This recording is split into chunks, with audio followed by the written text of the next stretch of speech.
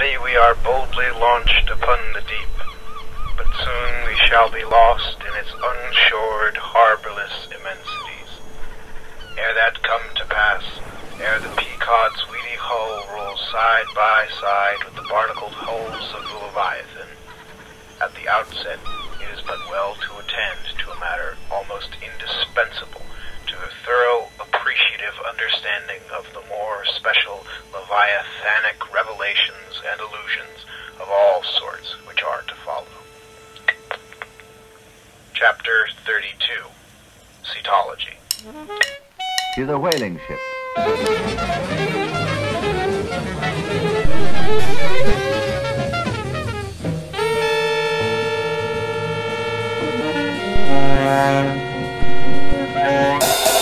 Cetology, or the science of whales. During the months at sea, these men will be busy extracting from the whales the oil and food that make them so valuable.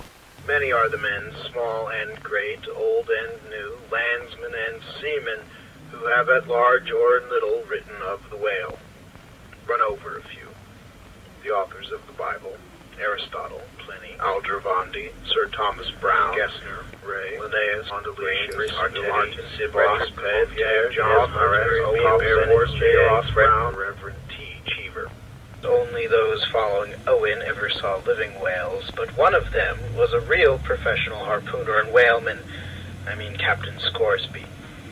On the separate subject of the Greenland or right whale, he is the best existing authority. But Scoresby knew nothing and says nothing of the great sperm whale, compared with which the Greenland whale is almost unworthy mentioning. It is some systematized exhibition of the whale in his broad genera that I would now fain put before you. First, the uncertain, unsettled condition of this science of cetology is in the very vestibule, attested by the fact that in some quarters it still remains a moot point whether a whale be a fish. In his System of Nature, A.D. 1776, Linnaeus declares, "I hereby separate the whales from the fish." But of my own knowledge, I know that down to the year 1850, sharks and shad, alewives and herring, against Linnaeus's express edict, were still found dividing the possession of the same seas with the Leviathan. The ground upon which Linnaeus would fain have banished the whales from the waters, he states as follows: on account of their warm bilocular heart, lungs, movable eyelids, hollow ears, penem intrantem, feminam mammis lactentem, and finally, ex lege naturae jure meritoque. I submitted all this to my friends Simeon Macy and Charlie Coffin of Nantucket, both messmates of mine in a certain voyage, and they united in the opinion that the reasons set forth were altogether insufficient. Charlie profanely hinted they were humbug. Be it known that, waiving all argument, I take the good old-fashioned ground that the whale is a fish. This fundamental thing settled, the next point is, in what internal respect does the whale differ from other fish? Above, Linnaeus has given you those items, but to be short, a whale is a spouting fish with a horizontal tail. However contracted, that definition is the result of expanded meditation. Now then come the grand divisions of the entire whale host. First, according to magnitude, I divide the whales into three primary books, subdivisible into chapters, and these shall comprehend them all, both small and large. 1. The folio whale. 2. The octavo whale.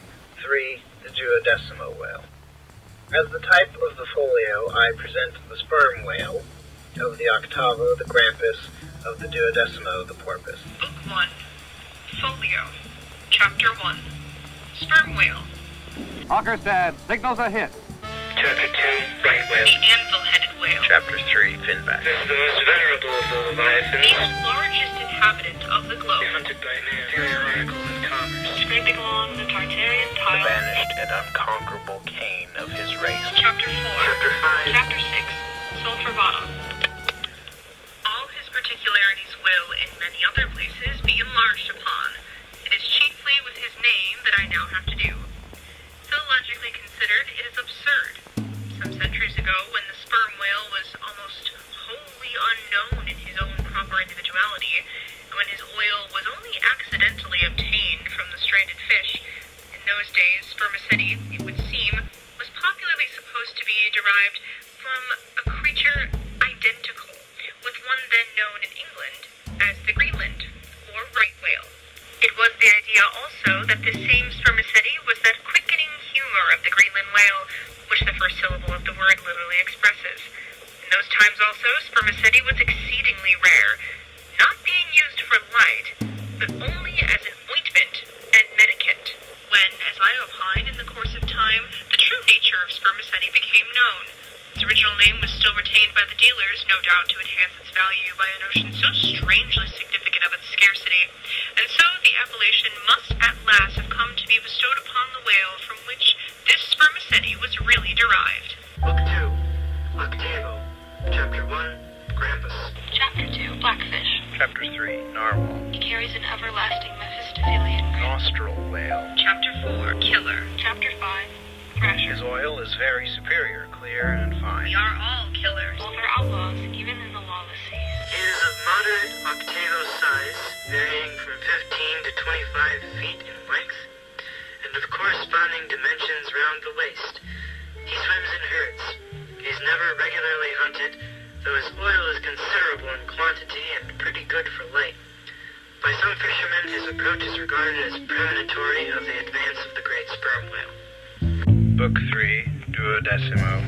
Chapter 1, Huzzah Porpoise. Chapter 2, Algerine Porpoise. Chapter 3, Mealy-mouthed porpoise. A pirate. A felonious visit to a meal bag. I have lowered for him many times, but never yet saw him captured. The most mean and mealy aspect. This is the common porpoise found almost all over the globe. The name is of my own bestowal, for there are more than one sort of porpoises, and something must be done to distinguish them. I call him thus because he always swims in hilarious shoals, which upon the broad sea keep tossing themselves to heaven like caps in a 4th of July crowd. A well-fed, plump Huzzah porpoise will yield you 1 good gallon of good oil. It may never have occurred to you that a porpoise spouts. Indeed, his spout is so small that it is not very readily discernible, but the next time you have a chance, watch him, and you will then see the great sperm whale himself in miniature. Beyond the duodecimo, this system does not proceed, inasmuch as the porpoise is the smallest of the whales. Above, you have all the leviathans of note, but they are a rabble of uncertain, fugitive, half-fabulous whales, which, as an American whaleman, I know by reputation, but not personally. If any of the whales shall hereafter be caught and marked, then he can be readily incorporated into this system, according to his folio, octavo, or duodecimo magnitude. From Icelandic, Dutch, and Old English authorities, there might be quoted other lists of uncertain whales, blessed with all manner of uncouth names, but I admit them as altogether obsolete, and can hardly help suspecting them for mere sounds, full of leviathanism, but signifying nothing. This whole book is but a draft, nay, but the draft of a draft. Oh, time, strength, cash, and patience. I am aware that down to the present time, the fish-styled lamatins and dugongs, pigfish and sowfish of the coffins of Nantucket, are included by many naturalists among the whales, but as these pigfish are a noisy, contemptible set, mostly lurking in the mouths of rivers and feeding on wet hay, and especially as they do not spout, I deny their credentials as whales, and have presented them with their passports to quit the kingdom of Cetology.